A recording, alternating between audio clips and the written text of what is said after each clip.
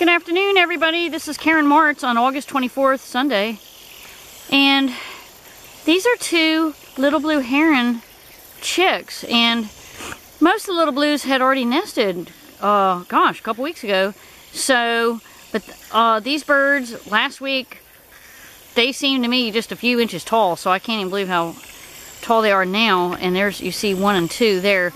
There are some other birds, other little blue herons in the background, so I guess maybe a few birds got confused and they're nesting along with the white ibis, which are about to wrap up their season.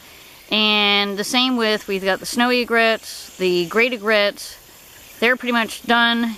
Tricolor herons are finished, and it's just been a terrific summer here at Pinckney Island. So again, it's Karen Martz filming the little blue herons, and they're actually called white morphs.